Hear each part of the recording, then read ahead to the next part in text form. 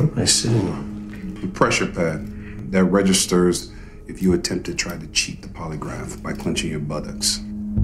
Well, that can't be a real thing. You just clenched. Really?